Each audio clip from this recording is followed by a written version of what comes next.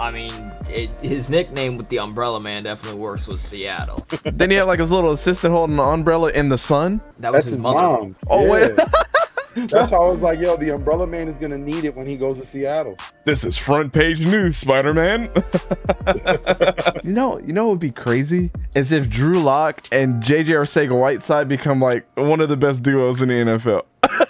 Like DK gets hurt and is out for the rest of the year. God forbid that happens, but just saying, realistically, anybody could get hurt. But there will be an Eagles fan out there mad as hell saying, "See, we let go of talent too early."